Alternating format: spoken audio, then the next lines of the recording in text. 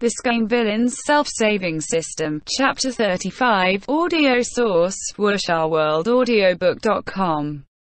Chapter 35, Blackened Reputation. Xiāng Tóngxiù didn't know how he made it back to the gold weapon shop.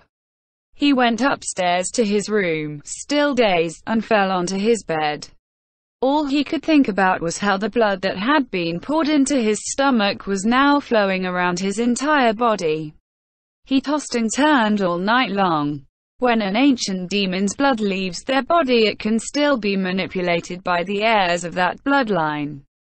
If someone drinks it, death was not the only possible consequence. In fact, among the many possibilities, death wasn't even the worst. For example, in the original novel, Luo Bing'er was able to easily manipulate his blood in a variety of ways, including using it as a poison, tracker, brainwash, plus NGNS tool, human parasitic blood mites, and so on. Xiāng Tóngxiù was covered in cold sweat, half awake and half asleep, until he finally fell into a deep sleep at dawn. He hadn't slept for long when he was awakened by the sound of earth-shakingly loud cheering. He stumbled out of bed. Since he had fallen into bed with all his clothes on, he didn't need to dress himself. Just as he was about to open the door, it shot open and an excited teenager bounced his way in. Yang Yixuan said excitedly, "The city gate is open. The city gate is open." Xiāng Tóngxiù. "What?" Yang Yixuan shouted. "Those red monsters have all been caught. The gates are open. Jinlin City is finally saved." The thought of his father's sacrifice brought tears to his eyes. Xiāng Tóngxiù had a splitting headache, but he still tried to comfort the teenager. He thought to himself, so fast. They were all caught in just one night. The moment the gates were opened, various cultivators who had been watching from the sidelines a few miles outside of the city swarmed inside, gathering at the city's plaza where Mu Qingfang was distributing the pills he had prepared. The formerly lifeless Jinlin City residents were now full of joy. A total of 7 sowers were captured alive. They were currently being kept isolated in an enchanted barrier set by Zhaohua Temple. Xiāng Tóngxiù saw Lu Qing'er, who seemed absorbed in thought. Xiāng Tóngxiù went up to him and clapped him on the back. "What happened last night?" Lu Qing'er glanced at him and said darkly, "What happened to your disciple?" Xiāng Tóngxiù. "What did he do?" Lu Qing'er said slowly. "Last night, he caught 5, and I caught 2. Quote. He looked at Xiāng Tóngxiù. "What happened during the years of Luo Bing'er's disappearance?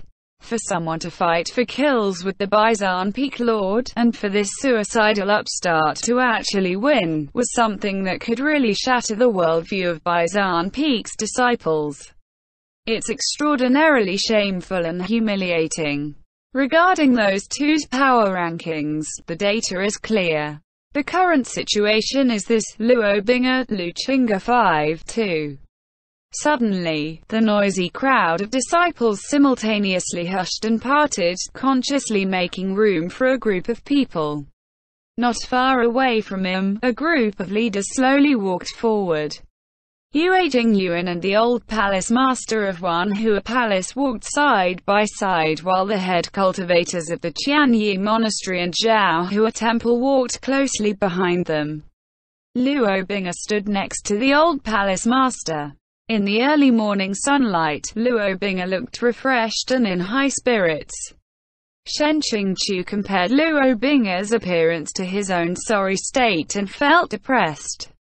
Even Yue Jingyuan noticed. When the sect master approached, he looked at Xiāng Tóngxiù for a while and said worriedly, "You look horrible. I shouldn't have let you come." Xiāng Tóngxiù forced himself to smile.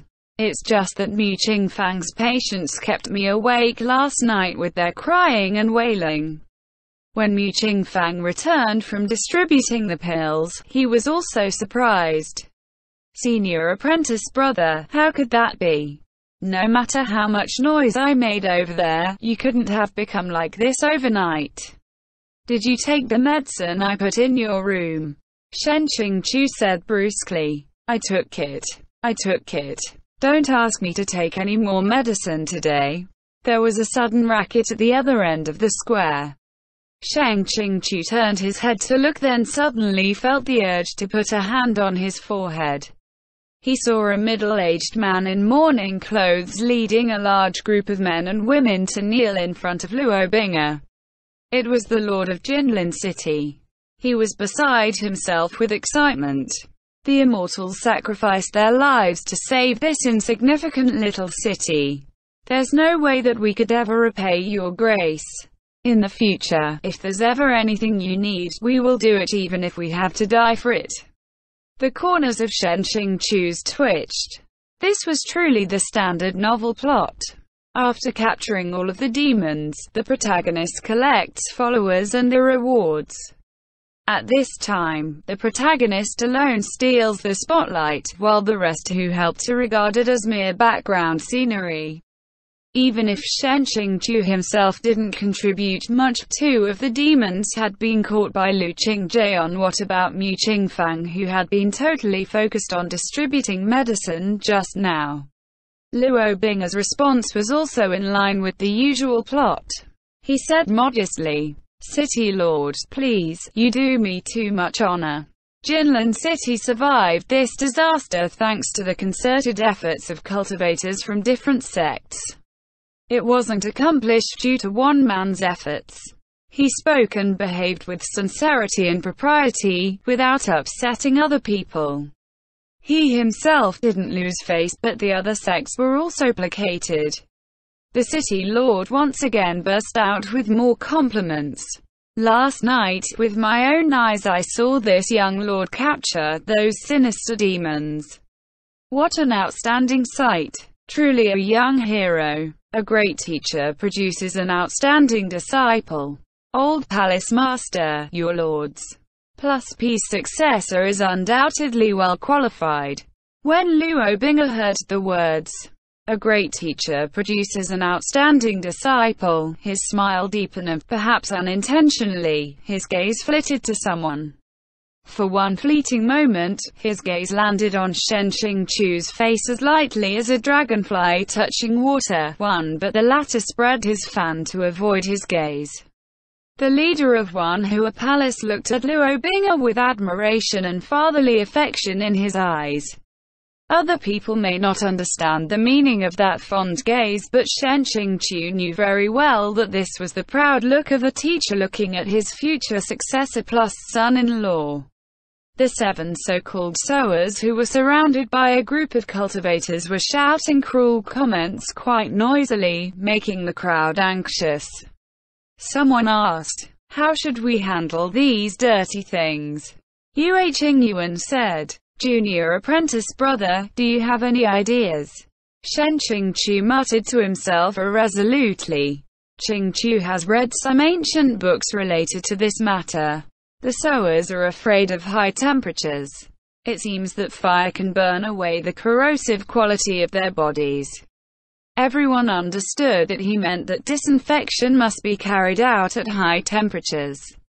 A shocked cultivator exclaimed, this, even if it is feasible, how can such a method that is as brutal and cruel as the demons be used? His voice was quickly drowned out by the angry shouting of Jinlin City's serving citizens. In the days when the plague was rampant, countless innocent lives were lost and there was the ever-present spectacle, too horrible to endure, of the infected victims' bodies rotting away. A wealthy and bustling center of commerce had become a deserted ghost town. Therefore, expressing sympathy towards the sowers or upholding humanitarian principles on their behalf was unacceptable to the Jinlin City survivors. The monks were quickly surrounded by many people shouting, "Burn them!" and "Anyone who objects should also be burned." Most of the 7 sowers inside the enchanted barrier were baring their fangs and smiling cruelly, not showing any fear or weakness. Xiāng Tóngxiù figured that they probably considered themselves heroes who created a good harvest for the sake of the demon race. Only the smallest sower was weeping disconsolately. Upon seeing it, some people began to sympathize. Qin Wanyu bit her lip and approached Luo Bing'er. Senior apprentice brother Luo, that little sower looks pitiful. They look pitiful, alas. Where is the pity for those who contracted a mysterious plague, suffered, and died? Luo Bing'er smiled at her but didn't answer. In Shen Qingqiu's opinion, Luo Bing'er's reaction to the girl was really perfunctory. It could be considered a failure. Based on the original novel's content, shouldn't he take this opportunity to warmly express his feelings to her at this time? Has Luo Bing'er improved his leveling up speed at the cost of his hairy master skills? How could she deal with her family's head disciple whose face, no matter from which angle one viewed it, always looked gentle as jade, confident, relaxed, and elegant? Qin Wanyu was dazzled. Forgetting the words she had just said, she was content to watch the crowd. It was then that something far more unexpected occurred. The little sower leaped up and slammed into the edge of the barrier. Its scarlet face became more and more ferocious because of its howling. It shouted, "Immortal Master Shen, don't let them burn me to death. I beg you, Immortal Master Shen, please save me." Wuxia In that instant, Shen Qingqiu felt as though something in his brain had snapped. "Who are you? How can you casually approach and call me Immortal Master Shen when I don't even know you?" From all over the square, thousands of eyes turned to Shen Qingqiu. The sower continued to wail. "All we did was listen to your instructions, but we never agreed to be burned to death." What a simple and crude accusation. What kind of GDLY plot development is this? Shen Qingqiu felt like he needed a drink. What made him crave a drink and the comfort of intoxication even more was the old palace master's words. The words that came out of this thing's mouth. Shouldn't Immortal Master Shen explain them? Such a low-level technique, and there was a person who actually believed it. Immediately someone else echoed, "Yes. Give us an explanation." And there was more than one person. The 12 peaks were always banded together in solidarity in the face of outside threats. When these accusations were made, many Kangqiong mountain sect cultivators' faces became angry. Yue Qingyuan's expression turned cold. Qi Qingqi scoffed. "Anyone with a brain can see that this thing isn't reconciled to dying alone and wants to bring down someone to share its fate. It's simply trying to frame him. Demons are all the same, they have no moral integrity. How could people take the bait like this? Don't make me laugh, this is ridiculous." Old Palace Master said softly. "Why doesn't it falsely accuse others? It singled out Immortal Master Shen. It's worthwhile to think about that." Shen Qingqiu was overwhelmed by his logic. Based on this type of thinking, so long as a person was singled out, others would need to think carefully about whether or not that person was innocent. The cost of framing people was also sufficiently low. Luo Bing'er didn't say a word, staring at the scene with rapt attention. Maybe it was just his imagination, but Shen Qingqiu always felt that his pitch-black eyes were like stars, and his smiling expression was full of satisfaction. In the original novel, Shen Qingqiu was hated because of his unforgivable crime of murdering his own sect brother, killing Lu Qingge with his own hands. But now, Lu Qingge was standing beside him. If anyone tried to beat Shen Qingqiu up, perhaps Lu Qingge would protect him.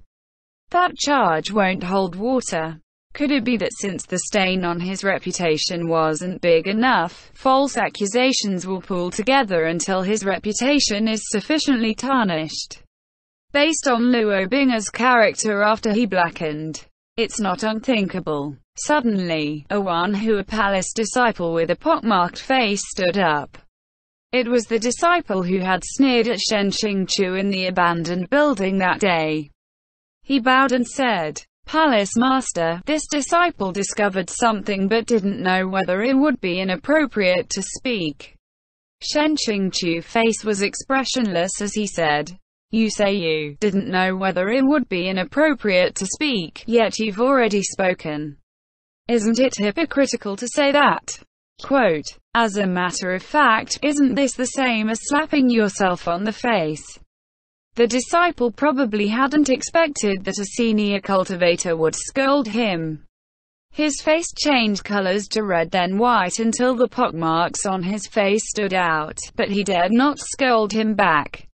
He had no alternative but to glare at Xiāng ferociously, saying, "Yesterday, this disciple and a few senior apprentice brothers and sisters saw that there were some marks of the sower's infection on Elder Shen's arm.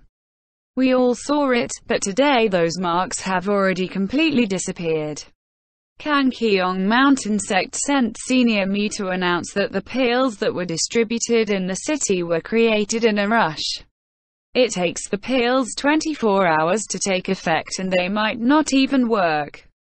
Senior apprentice brother Luo took the pill in front of us, but the marks of infection on him have not disappeared. How come only Elder Shen has recovered so fast that the marks of his infection have faded? In any case, this disciple thought this point was very suspicious. Xiāng silently sighed in his heart. He should have known that Luo Bing'er wouldn't be so kind as to remove the infection out of the goodness of his heart. Yue Qingyuan spoke in a calm and measured way. "My junior apprentice brother is in charge of King Jing Peak. As a peak lord, he has always been a good role model, a person of noble and unblemished moral character. In the sect, everyone knows everything. We do not keep secrets from each other. You are too easily provoked by such credulous nonsense." Even though Xiāng was thick-skinned, his face was about to turn red. "Senior apprentice brother, don't say that. Are you serious? If you must act against your conscience this much in order to speak up and protect me, I'll really feel bad about it." Whether it's the original or the current Xiāng, neither one of them could possibly touch even the edges of the phrase "noble and unblemished moral character." Oh no, the original character can touch the third word. The old palace master said. "Really? That's quite different from what I heard." Xiāng's heart sank. It seems that today he has to be dragged down into the gutter. Translator's notes. This chapter is by Reika, me. The TLE is, I understand that means false charges, falsely accused, but what does the part mean? Perhaps it's wordplay with the idiom which literally means to take the yellow gown of the emperor. Quote, in context, this TLE should mean to be covered in false accusations. Has Luo Bing'er improved his leveling up speed at the cost of his hairy master skills? Context, LBH was supposed to emerge from the abyss in 5 years but he did it in 3. Also, SQQ noticed that LBH basically never shows interest in girls. Original novels LBH slowly but surely improved all his skills, eventually maxing out all stats. On the other hand, our little sheep LBH was too impatient in the abyss and leveled up quickly. While making romance, his dump stat. LBH, you need to work on your courting my aloof, tall, rich, and handsome master. Skill, end chapter.